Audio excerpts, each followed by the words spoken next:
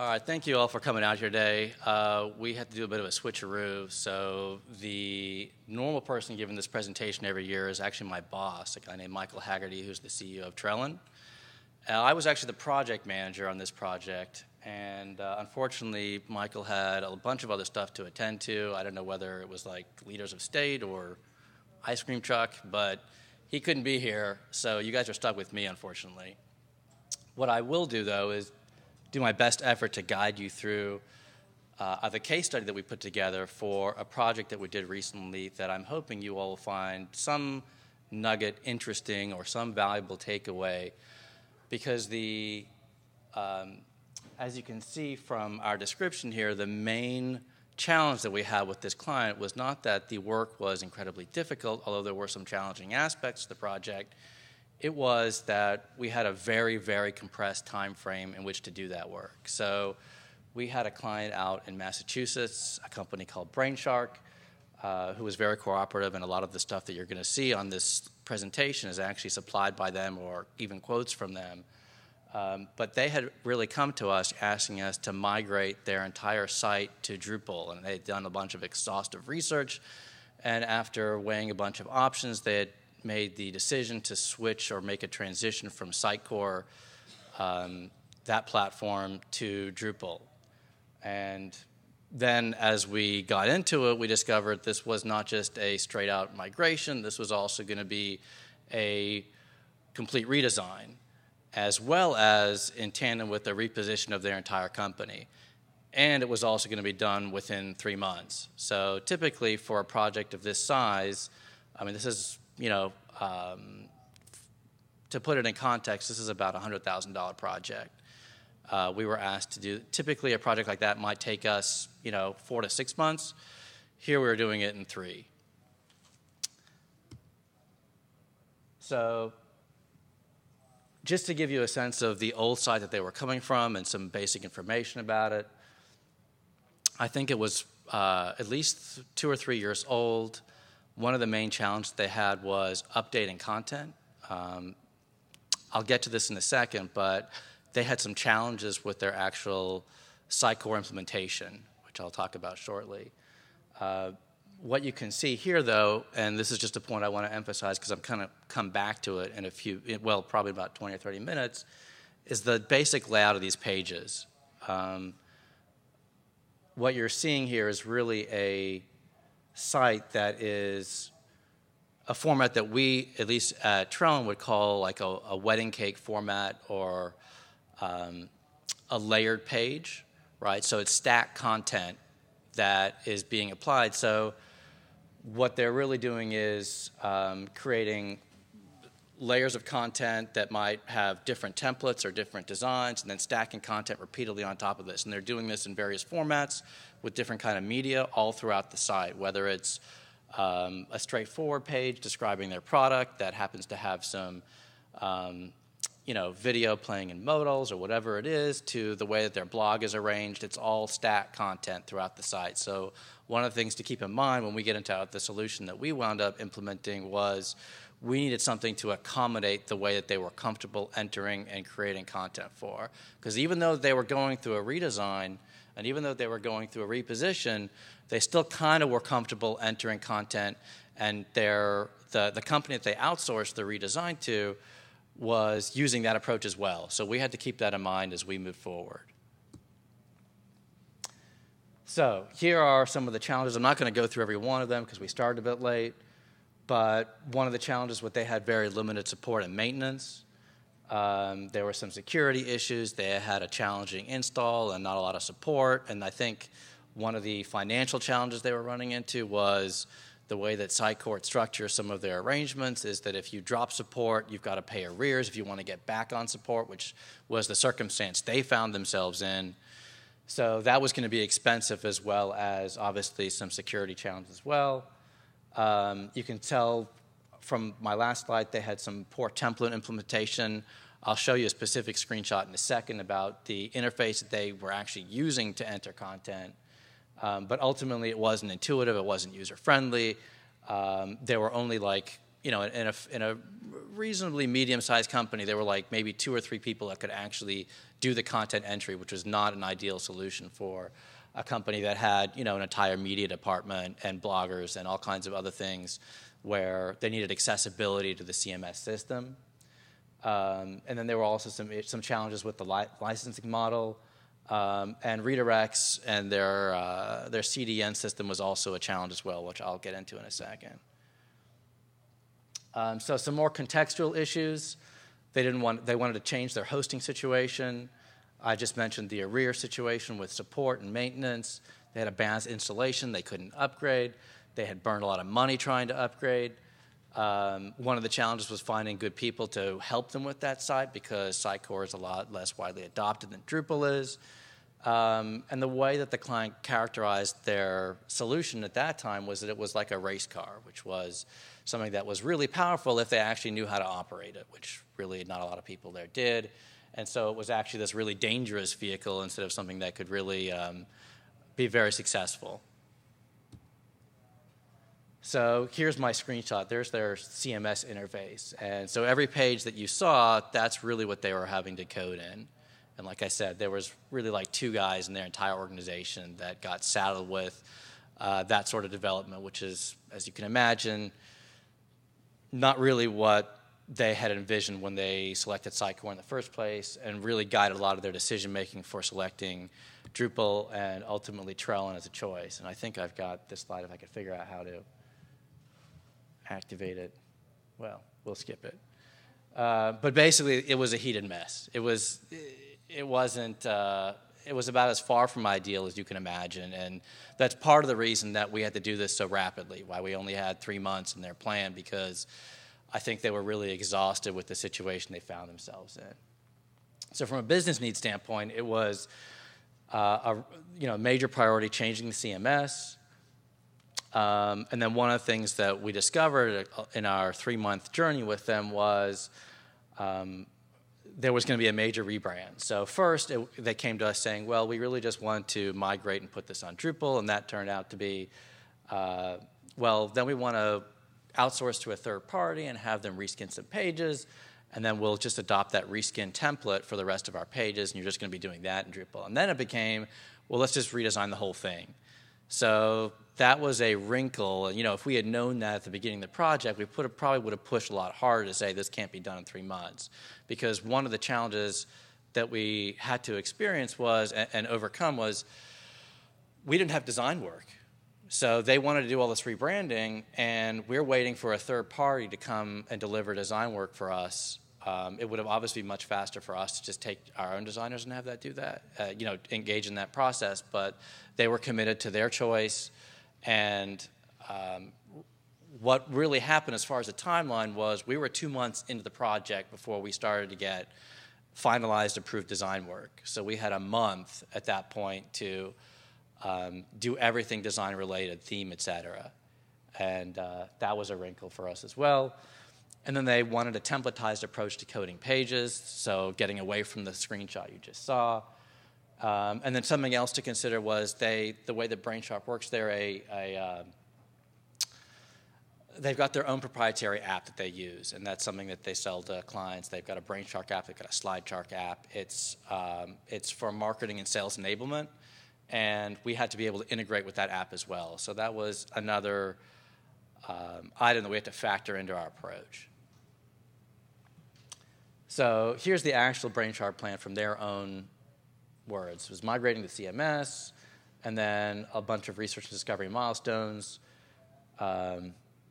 They put together like 40-slide presentation, using a bunch of research. If some of you guys were at the Aqua's presentation on Monday, you probably saw some of that research selecting partners. You'll see like Sitecore is in a quadrant, and Drupal is in a quadrant, and that was, again, a fairly exhaustive process they went to make that selection based on some of the challenges I just described, and their timeline. So this timeline was the original timeline. This was without any rebranding. This was a 3-month time frame. Notice that the design development phase is 2.5 months, and I just told you we had to compress that into a month. And that you're looking at really didn't account for much new branding, and we had to account for an entire rebrand. So we still tried to accommodate their schedule, but with a lot of new factors thrown in, a lot of monkey wrenches thrown in that we didn't really account for at the project outset. By the way, if anybody has any questions about any of the details, please raise a hand, jump up. I'm happy to jump in. So a little bit of information about us. We've been in business for about 12 years now. Trellin primarily focuses on the nonprofit and education and NGO space. So the reality is we don't even do that much commercial work. But Acquia came to us with this project. They said, we've got a client that really needs help. They've got to get this done in 3 months. We said, you know what, we're up to the challenge. So that's kind of the genesis for us even working on this project, because it's outside of our usual market space. There's about 20 of us divided up into full-time folks. We're a completely remote firm. That's something maybe you guys have some questions about how we did some of this as a distributed workforce as opposed to everybody in an office where we could collaborate easily. But we just use a lot of online tools that Slack and Hangouts and all kinds of other things to work around that with both ourselves internally as well as the client. And then some information about our process. So first we go through a discovery phase, defining goals, understanding what the deliverables are, a design phase. As I've been indicating, this phase kind of got bumped a bit. It changed drastically throughout the project because really what happened was, and I'll get to this in a later slide, but there was, during the section of time which we would ordinarily devote to a lot of design work, we were actually doing rapid prototyping. So we went through the next phase, actually, the core configuration phase, which we gathered requirements. We documented everything as exhaustively as we could in our wiki and met with the client, understood what their need was, and then translated that need into technical terms that our developers could then we could use to write tasks and tickets for, figure out what modules we need, what content types, et cetera. And we use that to rapidly prototype during that time frame that we would ordinarily be doing design. So a bit of an inversion there. Design actually came right before deployment and after implementation. Moving on, we had then development and the implementation. We'd have our weekly sprints. Usually those were a week to week and a half, followed by implementation, preparing for launch, importing the data. And even then, that's when we sort of plugged in the design phase, followed by deployment, implementing the CDN and Fastly solution, et cetera, and then post-delivery, doing a lot of review, QA, and bug fixes to make sure that they could get a working, viable product within their 3-month time frame. So just some basic methodology information. We use an agile process. What that means in practice is, like I said, week to week and a half sprints. What that usually means is we've broken all of the requirements down into user stories first with the client, and then we size those user stories internally with our team. You guys are probably familiar with this. We use a Fibonacci scale to evaluate the stories that we can't include that are epic. We go back to the client and we say, how can we make this happen in a different way? Or we say this will happen in post-launch at some point. Once we've done that, those stories become, they're broken down by tickets, by priority, and by project plan. And then they're tasked out to developers as needed from there as tickets. We use Redmine, and one of the things I want to emphasize in Redmine is our client has complete access to Redmine as well. So they're working through, one of the challenges I'll get to in a minute was some contextual stuff, and one of the things I want to emphasize is on this project, given the time frame, it was incredibly important that we maintain as open and transparent mode of communication with the client as possible. So they knew exactly where we were. Because the folks that we were dealing with on their end, they've got to have accountability to their chief marketing officer, their chief financial officer, the rest of the executive team, to make sure that their business needs are going to get met within those 3 months. So it was important for us to make sure that they were invited to sprint meetings, to sprint planning meetings. They could sit down and understand, why is the story epic versus why is the story a 3. And they could understand all of the documentation that we were doing in our wiki. So, and I'll show you some of that in a moment. But we wound up for some of the aspects of the project that we knew were going to require more of there were going to be a communication hurdle, working through the fastly and proxy issue, working through the migration issues that they had. We knew that we were going to have to document that and make sure everybody was on the same page as far as what the problem was and what our solution to us. Gentlemen?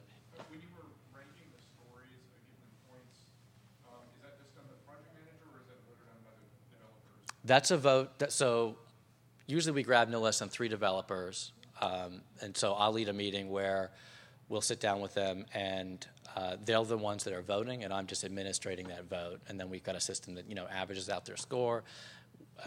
We make sure everybody's comfortable with that. Obviously, a compressed time frame, we had to hustle a little bit during these meetings that we normally wouldn't. We'd normally be try and talk about them a bit more. We make sure everybody understands what the requirement is. We vote, we average, we make sure that makes sense, and then we move on to the next one. And then the point that I talked about a few minutes ago, the rapid prototyping, one, we would ordinarily do that anyway once we gather the requirements and core configuration, so that we can start to build out something that, even though it doesn't look exactly like what the client is anticipating, it functions exactly like the client is anticipating, so that we can start to tweak that or refine that as needed based on any new requirements. And obviously throughout this project, just from the design standpoint, there were a bunch of new requirements that emerged throughout this small 3-month window. And the prototyping then allowed us to hit the ground running the moment we did get that design work done. So not only, just as a little bit of more context, not only was, do we go from just migrating to some reskin to redesign, but the third party that they outsourced the redesign to wound up dragging their feet a little bit on that. So that was an additional challenge for us to make sure that we had everything ironed away as much as we could, so that we could hit the ground theming as soon as we got that approved design work. All right, and so here's just an example of how we document stuff in the wiki. I know that there are probably better systems that other folks use, but each one of those, you probably can't read it, but each one of these corresponds to a major item. One of those is, for instance, we've got page configuration, block configuration, content type configuration, module configuration, and then there are some additional challenges that we also document at the bottom, everything from theme setting to the issue with Fastly and the CDN system, because they had to serve pages both to their Brainshark app as well as to Drupal, which is another challenge we had to work with. But the other thing I'm just going to emphasize with that is, again, client can see all of that. So they know exactly when that's getting updated. If there's a question they have, whether it's understanding how we're working content types, or whether it's some of the stuff that I'll show you in a few minutes about how we approach the CDN issue, all of that's in that same repository where they can view it to their satisfaction. So just a word here about the migrations. Sitecore handles their data a lot differently than Drupal does. So one of the things that we had to account for was a migration strategy, because they had a lot of blogs. They had a few other content types that we would also need to bring in here. The blog was the main challenge because they had links and media going back from over 1,000 blog posts going back several years in the Sitecore system, and it's very proprietary. They have their own internal IDs. We had to make sure that we could develop a package first within Sitecore that contained all of the requisite information we were going to need, and then create a custom script within Drupal to digest the package so that Drupal could understand it. And then finally put that up in the development environment to execute the migration. And then I'm just going to mention that, like I said, there were additional migrations we had to contend with too, not just the main one. So that was something that, again, is going to be documented in the same wiki that you just saw, so that we were on the same page as far as both how to execute and the time frame. And let's see. So yeah, just a rundown of some of the items that they wanted to migrate from Sitecore. A lot of pages, a lot of blog posts. They also had a database of press releases and news articles that I'm not even sure is listed on here. So it was a fair amount to make sure we had under control and that we had a strategy. In fact, I'll admit that we had one person working on that for about 3 straight weeks to get that done and make sure we were on top of it. So the issue with the CD and Fastly, I kind of touched on this. This is making sure that we could serve data to both the native Brainshark app as well as Acquia Drupal, and wound up configuring a bunch of writer/slash rules to make sure that content was going to be served in the appropriate place. And this was also just collaborating with them, making sure we understood everything from directory structure and how they wanted pages to be built out to understanding how the Brainshark app worked. And making sure that, again, all of this was accounted for in our plan. And there were some issues where we just had to accommodate some conflicts and work through them. And like everything else I've touched on, as an example, so here's how it was documented in the wiki. So we had, again, some, 1 or 2 people sit down, come up with a plan, and figure out the best approach, share it with their engineering team, make sure that they were on board with our approach and recognize, we're in agreement with both the problem and the solution, so we can move forward with that particular solution as well. And finally, our challenge with theming. Again, we typically would take at least 4 weeks on most projects. Here we had really about 2 weeks, because those last 2 weeks were for QA and testing and making sure that we could actually launch the product in a format that they were happy with. So one thing I'm really going to emphasize was, and this is something I had never done at this stage, was we essentially, for a lot of this, grouped up to coordinate our theming efforts. So if we had, say, 6 people working on theming at a particular time, we'd get everybody in a hangout, and it really became a 4 or 5 hour hangout perhaps, as people would hop in, figure out where we are at that particular juncture. We'd hand out discrete tasks. We need to create a particular style sheet class for something that handles something, and that developer would go handle that and come back to us in half an hour, or 2 hours, or whatever it took, and then we'd be able to, add that to whatever additional style sheet classes we already had. Maybe a developer that was working on a specific kind of page would take the other person's work, and incorporate that. We tried to work on a series of dependencies, basically. So somebody would create a number of classes, and then somebody else who was then doing different theming work would take those classes and actually build out the specific layers in the page. Ordinarily, the process of Trello is that the client, once we've trained them, does a lot of content entry. But in this case, there really wasn't the time to do that. So it was on us to do that. And I want to show you in a few minutes the system that we actually created.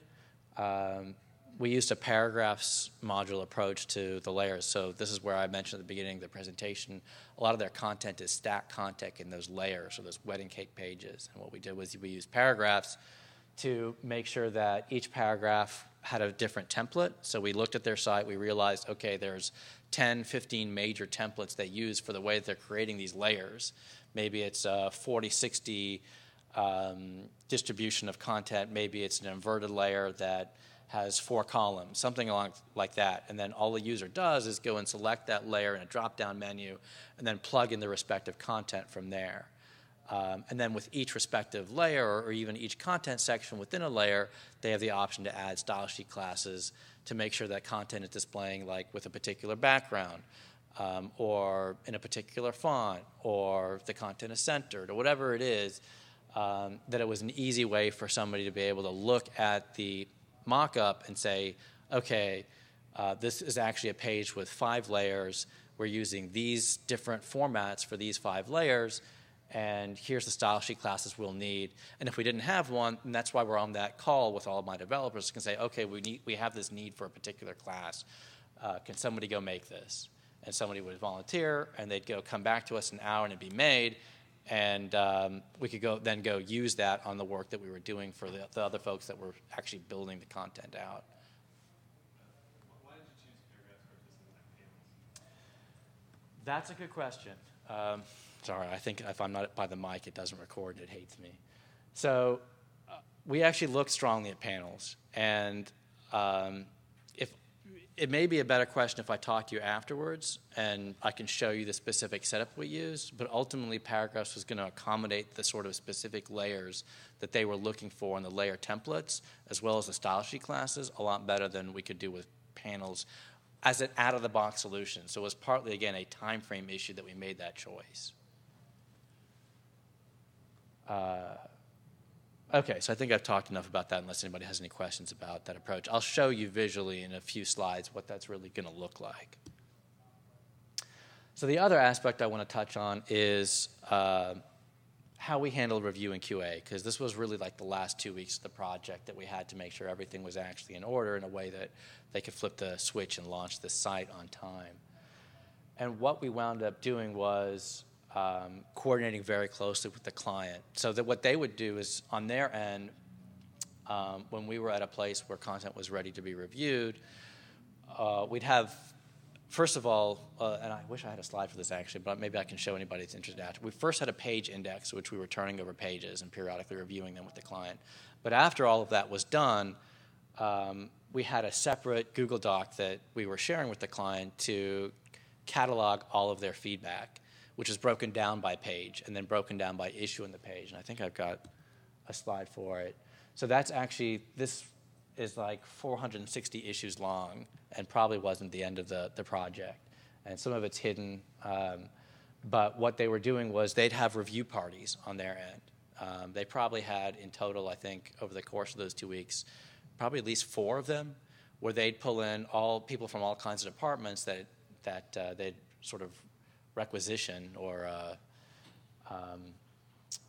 pull into service and sit down on evenings and go through these very in-depth review sessions, pouring over each page that we turned over and figuring out, does this match what we're looking for? Does each link work? Does each video pull up in the right sort of format, full screen modal?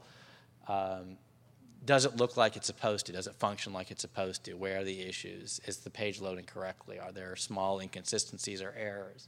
And these all get documented on a line item base in our feedback worksheet. And so every morning, the following morning after the review party, we connect with the client and figure out, okay, let's triage this list, figure out what the most important is. So they rank it. One of those columns is for priority.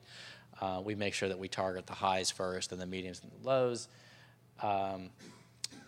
Off on the side, I'm not sure you can actually see, is a column for us to also use it to take, so our developers can take issues, put their name in there, say we're working on this to make sure nobody's duplicating effort, and make sure that we can just, in a span of 2 weeks, plow through every item in this list so that the site's in good working order by the time it is actually launched. And then obviously each time there's a review party, more issues get added to this list. And we repeat the process. And we, again, went through this 4 or 5 times through the course of those 2 review weeks, basically, the QA weeks.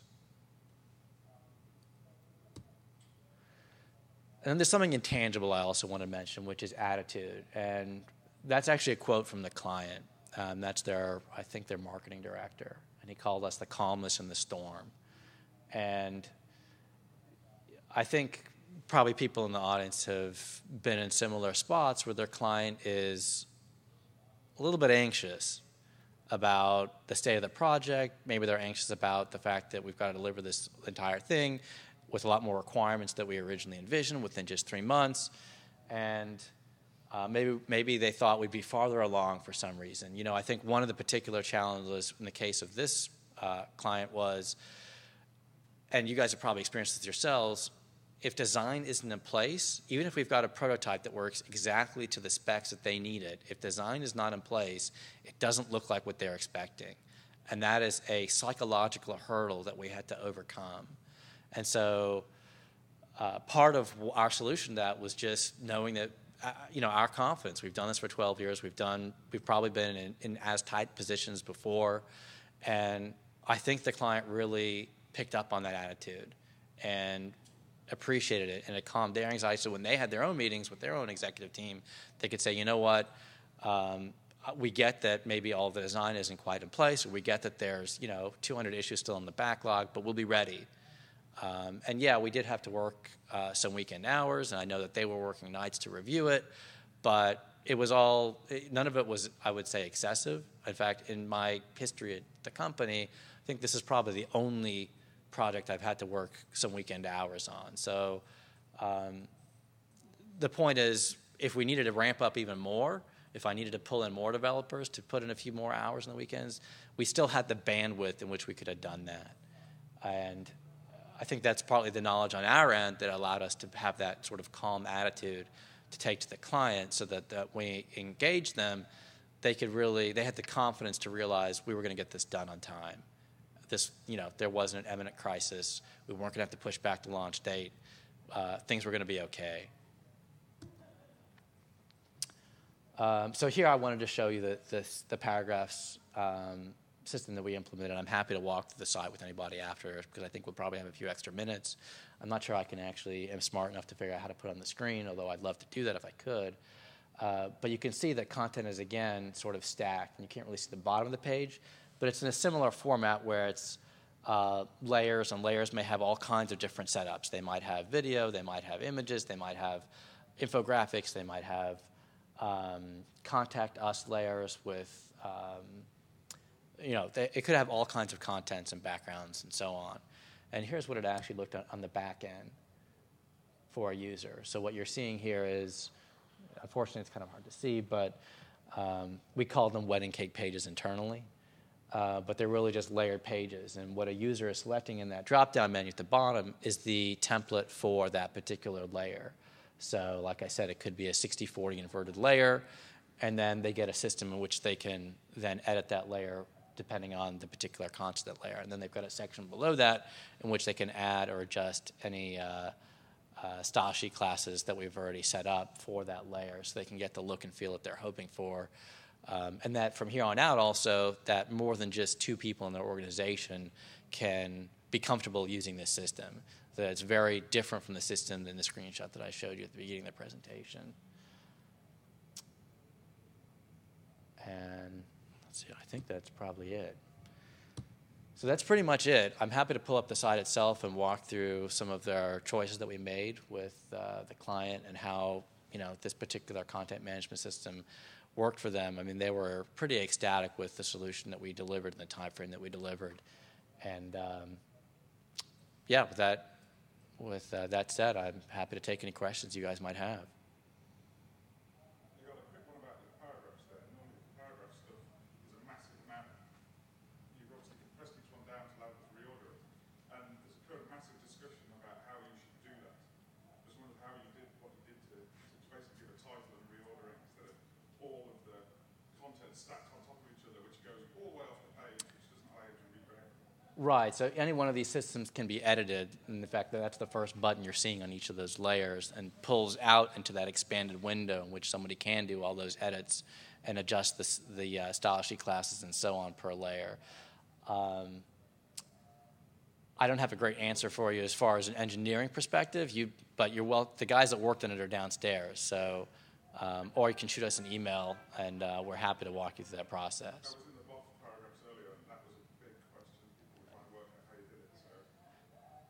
That's a great question for our guys downstairs. So I'm going to defer to them because I'm probably going to botch the answer. But I'm, again, quite happy to walk anybody through exactly what that page looks like when it's actually on the site.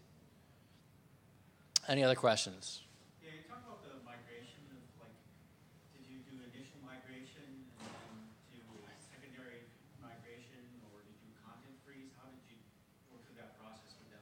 I'm going to actually ask, so my team just walked in, at least a couple of them.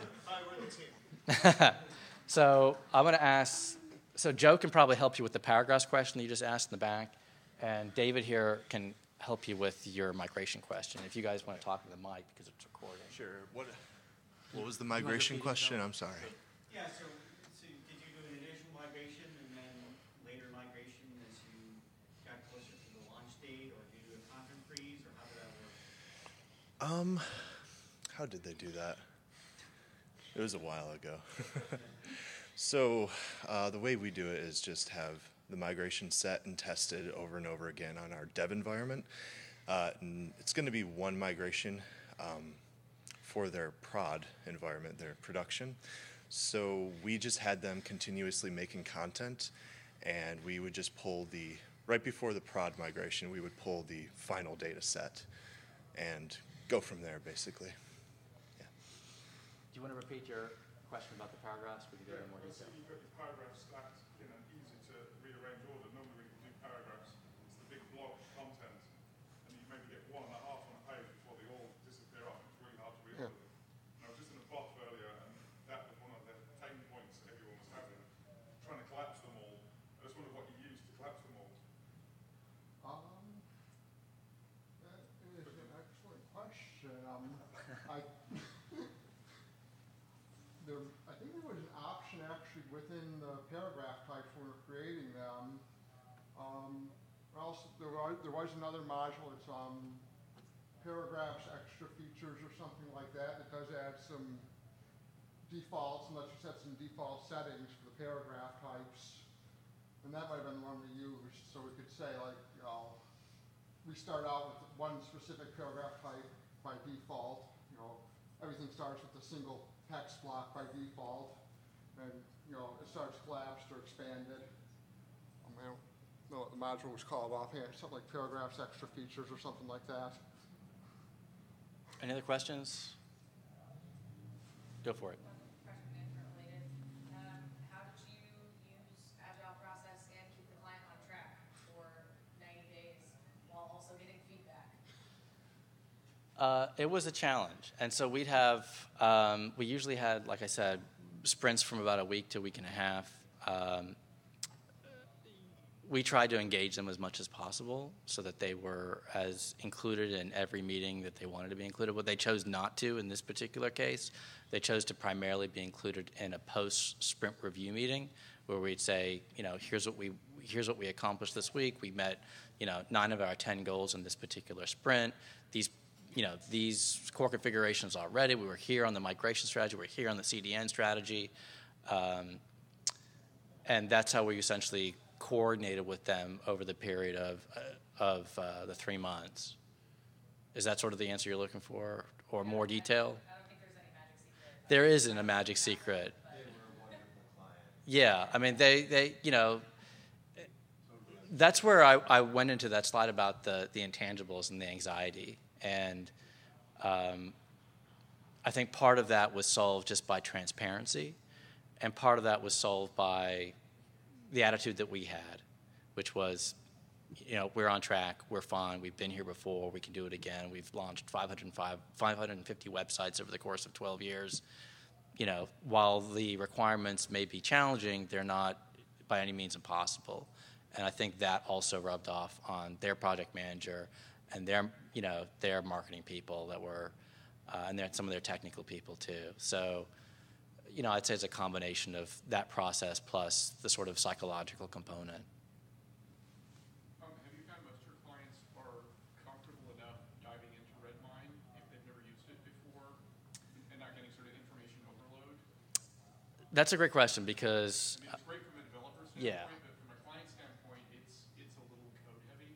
Right. Which is good. You have a lot of information, but it's hard on the first blush. Yeah, there's no question in any of our minds, and we've certainly explored alternative PM solutions that are different from REM and perhaps more user-friendly from our client perspective, but haven't made that transition yet. So, I think it was probably more their technical people and their engineering team that were using Redmine more than their marketing people and their PM people. I do think it probably on the whole poses a bit of a hurdle, as you say, for less technical people or people that are looking for information displayed in a more convenient manner. I think one workaround that we do is we try and maintain very well organized wikis, both in terms of up-to-date and in terms of navigation. So if I were to show you a wiki, or even the Brainshark wiki, it's very easy to navigate from the main section of the wiki to dive into a specific section of content types within our core configuration section. Not only that, but pretty much all of the documentation for the whole project is in there, and it's all pretty easily to navigate to. So we try and overcome that. Yeah, exactly. We try and sort of have our own approach within Redmine so that it is a bit easier to use. And it does vary from client to client. So some that are more comfortable or maybe have used a similar system in the past, they do jump in there, and they even maybe write some of their own tickets if they see something. And others, they're much more reluctant to do so. Their technical knowledge it's more intimidating for whatever reason. Sure. Were there any Sitecore features that you had a particular challenge moving over? Or anything that you, I guess with a three-month fixed timeline, the only real thing you can do with Agile is pull features. Right. You have to get it done by a certain day. So was there anything that you pulled or found that you needed to defer? Do you guys recall anything? I don't think there were a lot of features that we had trouble with. I think the migration. Sorry, go ahead. Like a crazy hack thing, you find yourself having to really figure out what to do with it. I think the main challenge was the one I listed earlier, which was the migration, just because of the very proprietary way that Sitecore stores that data. But beyond that, in terms of the way that the actual pages are set up, there wasn't anything terribly troubling. The main thing was, how do we replicate or generate a system that's easy to use as far as a CMS that is comparable to both their old design, which we were originally going to use prior to being told, hey, by the way, there's a reskin coming. Hey, there's a redesign coming after that. So we needed a system that was flexible enough to account for that, and that's where that paragraphs module was selected to help us through that process, so that regardless of whatever the design solution was, we had a system in place that could do what they needed to do. Anything else? Can you just give an example of maybe some of the talking points you use with the client in terms of why it'd be beneficial to move from Sitecore? I think they actually had a lot of that. So they shared with me, but I've got like a 40-slide presentation of how they were debating that choice internally. And I think they went through it was probably a very accelerated research, but it was still pretty thorough. Like, I was surprised when I saw it, and I only saw it far after the fact. I only saw it like a week or two ago. So I think most of that was handled on their end, their decision-making process. But there's probably information in those slides I'd be happy to share with you. In fact, I'd probably pull up that presentation if we really wanted to take a look at it. Sure, we can do that. Anything else? All righty. Well, thank you so much for your questions and your interest in this. We're going to be downstairs and around. If you guys have anything else you'd like to investigate, I'm happy to walk the site with anybody. And I'm sure our team would also be happy to share their thoughts if you got any more technical questions, because I'm just a lowly project manager, and when it comes to fancy stuff, I'm just going to pass it off. So, yeah. Okay, thank you so much, guys.